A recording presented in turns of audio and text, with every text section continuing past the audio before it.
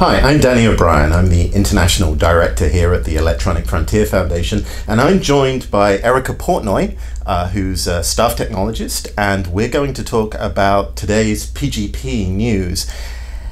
Erica, before we start, where does PGP fit? I know people always think about it as this tool that people use to protect their communications, but what kind of communications and what does it do?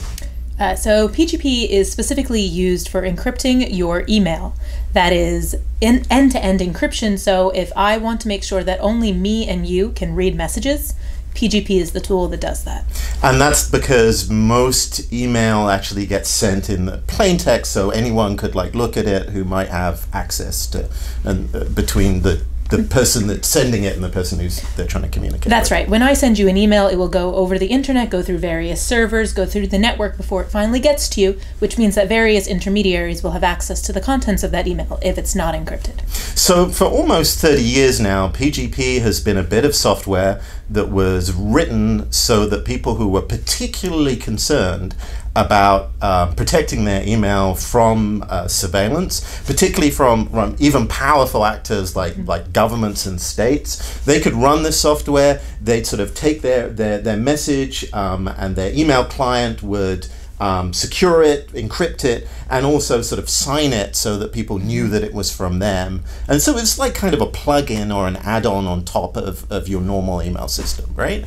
Yeah, and PGP is one of the most manual systems that we have. So if you're very worried about an attack or very worried and want to make sure that the person you're talking to is actually who you think you're talking to, PGP gives you lots of ways to check that that's the case. Right, and it's got a kind of a reputation for being tricky to use because it's pretty old software. It's the kind of thing that you see people typing on terminals and things like that. But if you really need that kind of protection, you'll spend some time learning to use it and be safe, right? Yeah, it wouldn't be out of place in a hacker movie. Right.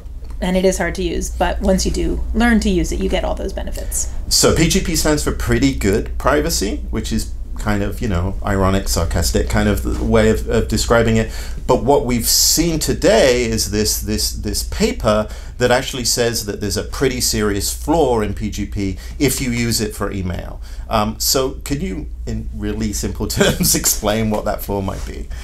Yeah, so this vulnerability has to do with the fact that PGP was created 30 years ago and it used the top-end encryption for that time.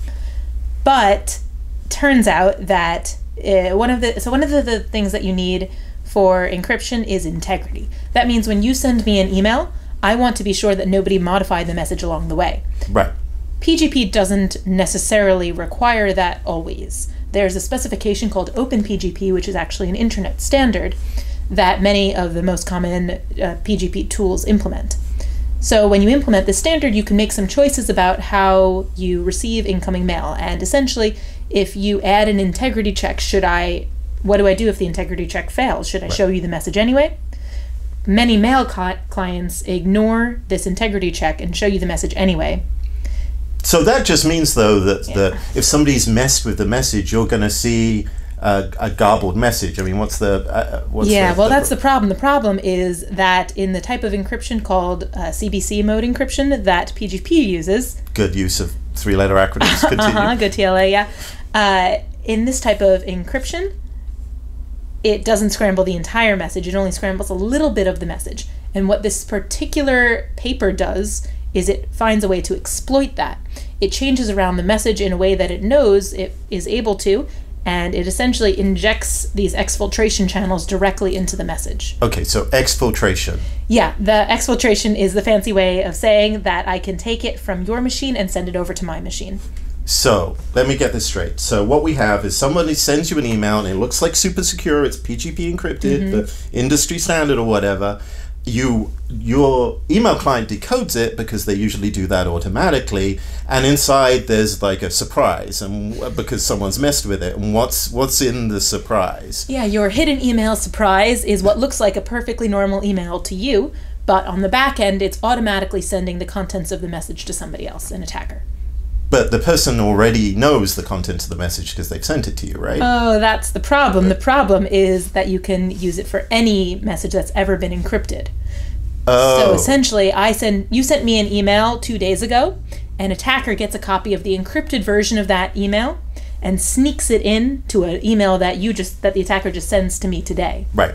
And I'm decrypting any email that comes to me because the whole way that PGP works is people make it so that only I can decrypt it. So I'm like, this is great, I can decrypt everything, but I'm decrypting this message that has a message that I don't want someone else to see, decrypts that, and then uses some trick to actually send that to the attacker. Yeah, one of the examples that the paper gives is it'll put it directly into an image tag. So when you're viewing an email that has an image inside of it, it fetches that image from a remote server. And to get that image, your mail client will automatically, behind the scenes, go to a particular URL. Now, if that URL is on the attacker's server, and instead of saying, hey, I want this particular image, like cats.gif, it'll say, hey, I want this particular image, entire contents of your previous encrypted message. Oh, so it's just sneaking it out. That's just the sneaking it out the exfiltration back bit. door, exactly. All right, so this sounds pretty serious because the people who use PGP really don't want their messages decrypted in that way and then sent out to a remote attacker. I guess I've got two questions. One is, what kind of person could actually use this right now to attack someone who's doing that? And by attack, like, this is actually a technical term which means not like attack, but that's what we call people who are trying to break systems like this. So who could do that?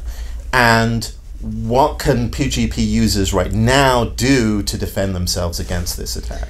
Yeah, that's the trouble. The trouble is that essentially anyone can do it. Reading this paper, I was shocked at just how easy it is to exploit this vulnerability. Okay, but they need to have a copy of that previous email that they want to decrypt. Exactly. Right? So if I am a malicious sysadmin, for example, and I have a copy of your encrypted emails sitting on a mail server, or if I hack into a mail server and get those emails, I could do it. Essentially, or a government who's just listening into everything. Access. If it was encrypted over the network, if you were using Start TLS, for example, which just encrypts between servers, then we're getting a little too far. There's a lot of different threat models, but essentially, if you have a copy of the PGP encrypted email, we previously thought that meant that nobody else could see it, but it turns out that that's all you need to exploit this. Okay, so now people are like, okay, I'm worried now. Is there something people can do apart from, just running around panicking? The thing that people need to do today is they need to either disable or uninstall their PGP plugins for their mail servers. Okay, so this is breaking the link between PGP, which is doing the decrypting, and their email client there that can read HTML or read fancy emails and could be used to send this data out. Right? Exactly. The specific problems that we know about that are most easy to exploit right now are when it gets passed from your PGP software to your email software. Okay, I have a question. So I use PGP because I'm old school that way. I have old emails that are encrypted in PGP and I read them in my email client. Like, if I break that link, how can I read my old emails? So we're going to be putting out a guide for all the steps that you'll need to do this. The best thing that we could say right now is to use the command line tool called GPG. Which is the heart of PGP. That's the thing that people use. And the command line, going back to when we described this as being what people do in a hacker movie, it's going to be tricky, right? Yeah. But I also imagine that people are going to work on tools to make this easier. Yeah, so there are patches being written right now to broken mail clients that hopefully we'll see coming out within the next few weeks is what we're hoping to see, but those just aren't out yet, so we don't know. Ideally, you'll be able to put this patch into your machine and then decrypt all your old emails. It'll still be pretty dangerous to get new emails, though, now that everyone knows about this vulnerability. You're already taking a risk just by decrypting it at all. Because I just talked about one particular exfiltration channel, the rest of them are just limited by your imagination. Not my imagination, by the imagination of right. So okay, got this. Don't use PGP for now. Turn it off on email. Wait for people to give us some guidance as these patches go on. I I still need to talk to people. Do I just send like emails? Do I just switch to the old email system?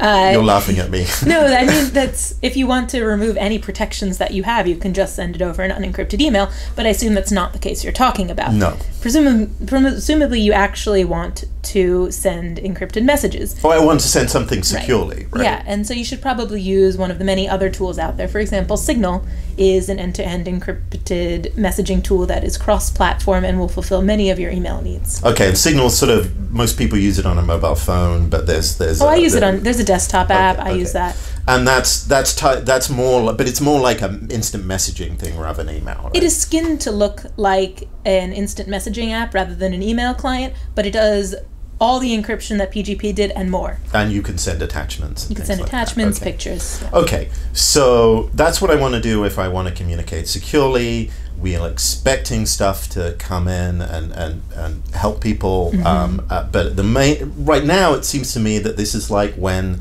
the World Health Organization or the CDC says, like, there's this bad thing happening, and for now, like, wear a mask or like separate. Don't eat the lettuce. Don't eat the lettuce, right. So right now. Very dangerous right now to go around decrypting emails, because essentially what this shows is that how easy it is to use the fact that you're reading an incoming message as a decryption oracle to give the contents of any old encrypted message away. So the thing that you would normally use to send secure messages is now a way that attackers can use to decrypt those messages and like pull them out and send them. Any old message forever. The second you read any new incoming message might just be revealing the contents of old messages. Okay, thank you for that less reassuring. But I mean, there are some things people can do, and we're going to continue putting information up on EFF.org as we get new bits of information. But for right now, cut that link between your email system and PGP if you use it. Use alternative end-to-end encrypted systems like Signal, and we can point to other tools. We have a site called Surveillance Self-Defense, ssd.eff.org, which can explain other tools that you can use. And keep up to date. Find out what's happening. We'll hear stories and reports in the news, but the people to really listen to are the people that provide your email client, and we'll be sending out updates. And us here at the Electronic Frontier Foundation, we're going to keep on this, and we're going to keep on sending messages to let you know what the safest and securest thing you can do to protect your email and those of your friends and colleagues. Erica, thank you very much, and looking forward to finding out more. Thank you, Danny.